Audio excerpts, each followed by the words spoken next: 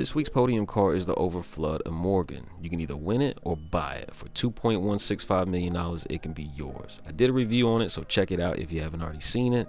But let's keep it moving right on to the video. Right after you like and subscribe, let's get it. Got a brand new vehicle introduced to the game this week, the Nagasaki Strider, for $670,000 or a trade price of $502,000. Make sure you stick around to the end of the video to check out a sneak peek of that vehicle. Two vehicles in war stock on sale this week. We got the Scramjet on sale as well as the Ruiner 2000. Pick those up if you haven't already done so.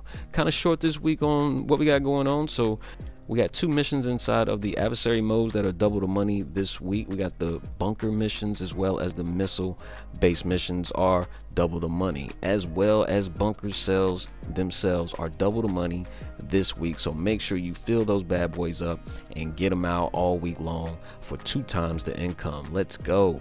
And now for the look of the Nagasaki Strider. 3 wheels, damn sure gonna kill yourself.